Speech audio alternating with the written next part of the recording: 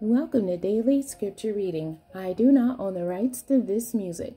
Mark chapter 12, beginning at verse 1 and ending at verse 12. This is the English Standard Version. The parable of the tenants. And he began to speak to them in parables. A man planted a vineyard and put a fence around it and dug a pit for the winepress and built a tower and leased it to tenants and went into another country. When the season came, he sent a servant to the tenants to get from them some of the fruit of the vineyard. And they took him and beat him and sent him away empty-handed. Again he sent to them another servant, and they struck him on the head and treated him shamefully.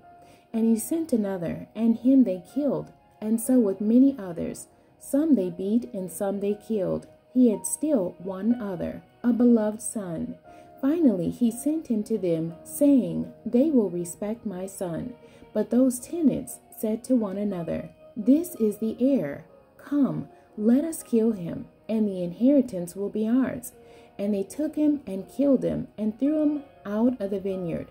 What will the owner of the vineyard do? He will come and destroy the tenants and give the vineyard to others. Have you not read this scripture?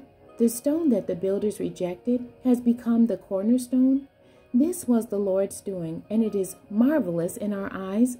And they were seeking to arrest him, but feared the people, for they perceived that he had told the parable against them. So they left him and went away.